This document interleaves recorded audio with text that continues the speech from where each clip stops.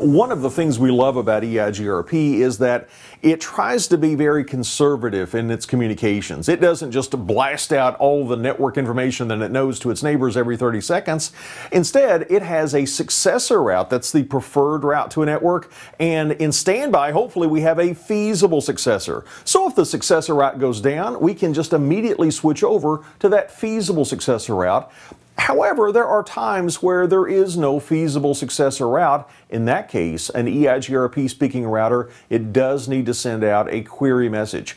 Take a look at this example. Let's take a look at network 192.168.1.0, and let's say that that network goes down. It becomes unavailable. Now, you'll notice that this is not a transit network. We're not going through that network to get to another router. We just have maybe some end users, maybe a lab hanging off of that one router interface.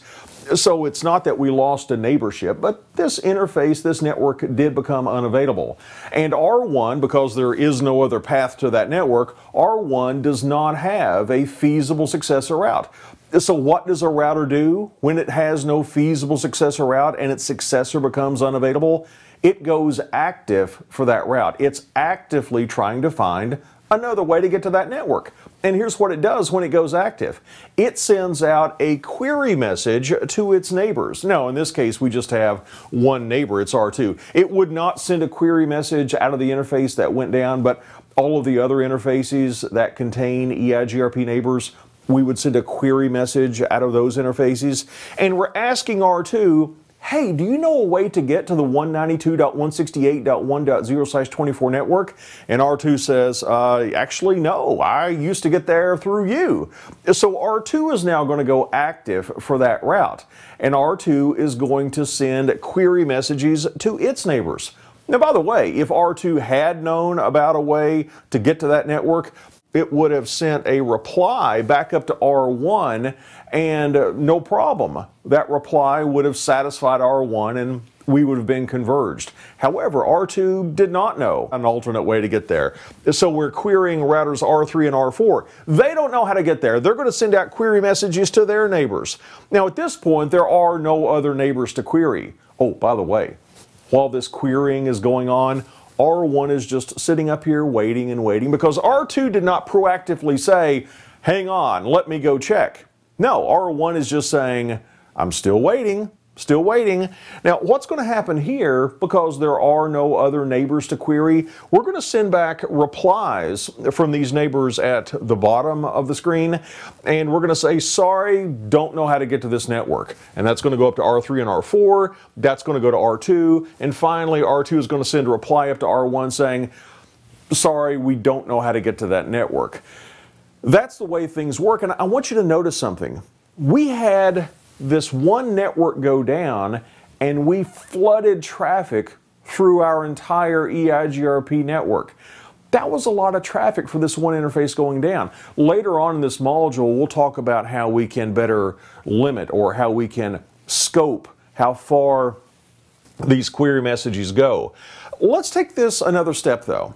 And this used to be a bigger problem back in the old days. And by the old days, I'm talking about somewhere around Cisco iOS 12.1 and earlier. Here's the way things used to work. Let's go through the scenario again. Let's say that again, this link fails and R1 queries R2, R2 queries R3 and R4. They're going to query these bottom routers. They don't know how to get to this network, so they're going to send the replies up to R3 and R4.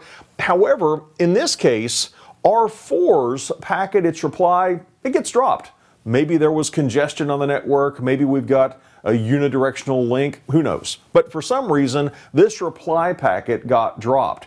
Now remember, R2 is still active for this route. R1 is still active for this route. They have these internal clocks going. They're going to wait 3 minutes. And if they don't hear a reply from their neighbor within 3 minutes, they're going to consider that neighbor to be down. So if R2 doesn't hear a reply from R4 within 3 minutes, it's going to say, I don't think you're there anymore, and it's going to cut off communication, and we'll lose all the routes via R4. Here's what's worse than that. R2 has not yet replied to R1 because R2 has not received all of its replies. So at least for a time, here's the really bad thing that could happen, or it could used to happen back in the old days. R1 After 3 minutes, it did not get a reply from R2 because R2 is still waiting. R1's going to say, I don't think you're there anymore. And it cuts off communication. It breaks the neighborship.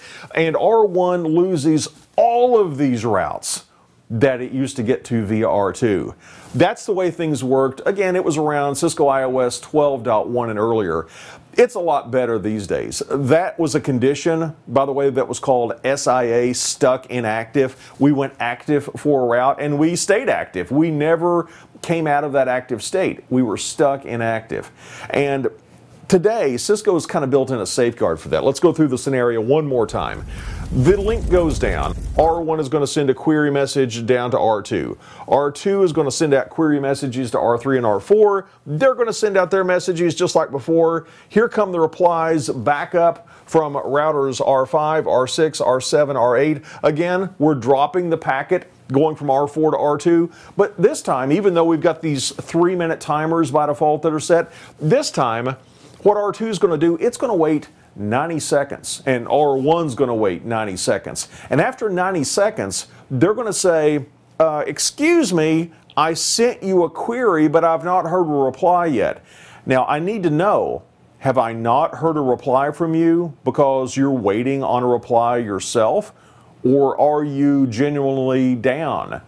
And if we're really down, if we don't receive another reply, maybe it's a good thing to cut off that neighborship. So here's what happens. R1 and R2, they both send a stuck inactive or an SIA query saying, are you really there? It's been 90 seconds. I haven't heard from you. Now, in the case of R1, R2 is going to respond back and say, with an SIA reply, it's going to say, yes, actually, I am still here. I'm just waiting on a reply myself. So in a case like that, R1 is not going to break its neighborship with R2. And maybe R2 even hears a reply back from R4 if R4 really is there. If R4 was not there, then maybe it's an okay thing to break the neighborship between R2 and R4 because R4 is no longer connected. However, in this condition, that would not break the neighborship between R1 and R2. They would remain neighbors because R2 had responded with an SIA, a stuck inactive reply saying, hey, I'm still here. I'm just waiting on a reply myself. So, to sum up what we've said in this video, we said that if an EIGRP speaking router loses the successor route that it's using to get to a network, and it has no feasible successor route that it can just immediately fail over to, it's going to send out a query message to its neighbors. And those neighbors, they can respond back with a reply if they have another way, a loop-free way to get to that network. But if they don't, they're going to send out a query message of their own. And in a really large enterprise network, this could get out of hand. We might want to limit the scope of these query messages. And we talked about in older versions of Cisco iOS, it was easier to get stuck in active than it is today, because today with modern Cisco iOS, after half of that 3-minute interval has elapsed, after 90 seconds, our routers are going to say, hey, are you still there?